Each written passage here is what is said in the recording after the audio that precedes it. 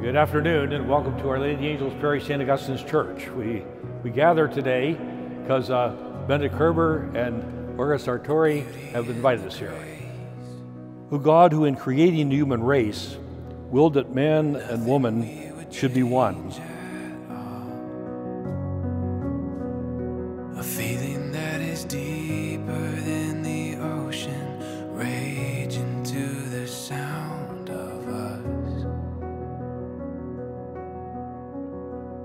The whisper of the wind, calling us to something more. What if we set out upon the waters, sail till we lose sight of shore? The light and the wilderness, we were made for all of this.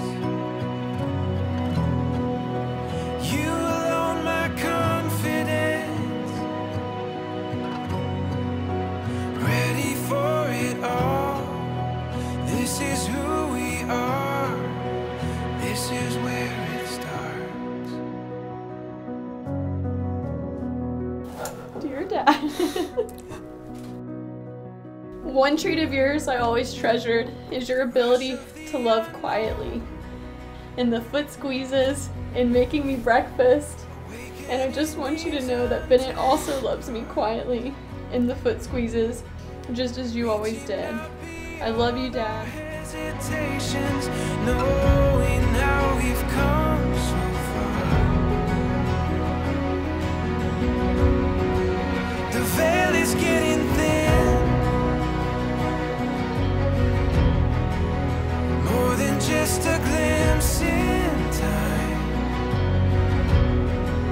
speaking to the soul of every longing, calling it to deeper light. The light and the wilderness, we were made for all of this. I, Bennett, take you, Margaret, to be my wife. I, Bennett, take you, Margaret, to be my wife. I promise to be faithful to you. Promise to be faithful to you. In good times and in bad. In good times and in bad. In sickness and in health. In sickness and in health. To love you and to honor you. To love you and to honor you. All the days of my life. All the days of my life. Support this newly married couple. May God the Eternal Father keep you of one heart and love for one another. May you be blessed in your children, have solace in your friends, and enjoy true peace with everyone. Amen. I'm happy to introduce a new sacramental couple in our midst, in Bennett and Margaret Kerber.